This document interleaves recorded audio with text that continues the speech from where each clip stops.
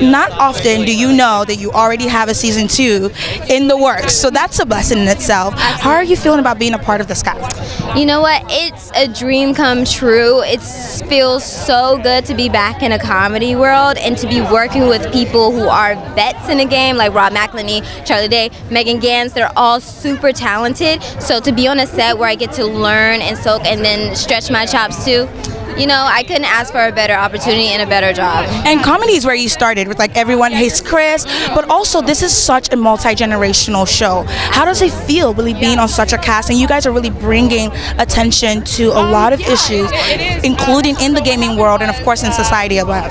Yeah, it's really refreshing to know that not only do we have a very diverse cast, we have 4 women a part of the main cast, and how often do you get to see a young Black female gamer? You know, we stepping in and we're showing out, and to be a part of tapping into the adversities that women face within the gaming industry, within the gaming development industry. We're tapping into all of that and we're making it funny, but we're bringing light to it, and it's really cool. So if you had to pick one show or one film growing up that was it for you, what would it be?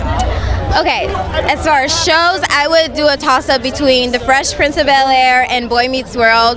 Those are my 2 favorite shows, sitcoms anyway.